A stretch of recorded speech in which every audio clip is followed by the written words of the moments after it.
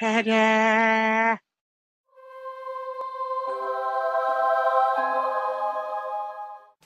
For this 3-minute rules, we will be looking at the magic phase, and in particular, the spell type of Magic Missile.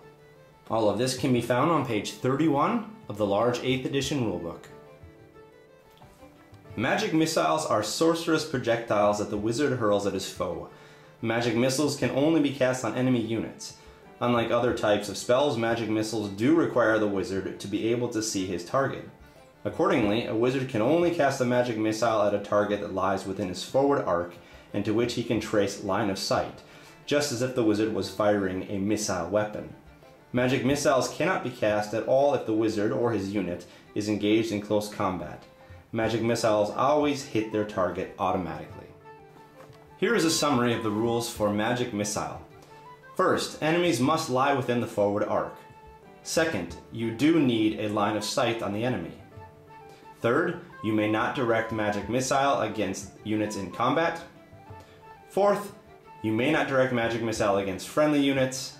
And fifth, you may direct Magic Missile against the enemy units. As an example of a Magic Missile spell, we will look at the Fireball from the Lore of Fire. The Fireball has a range of 24 inches, and it is a cast on a 5+. Casting the spell now will be the High Elf Mage level 4 over onto this unit of clan rats, and we will throw 6 dice at it.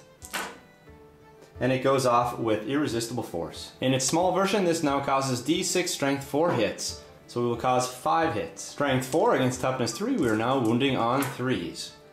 And there are 4 wounds. With light armor, we are unable to make any saves, so we will remove 4 of the Skaven from the back.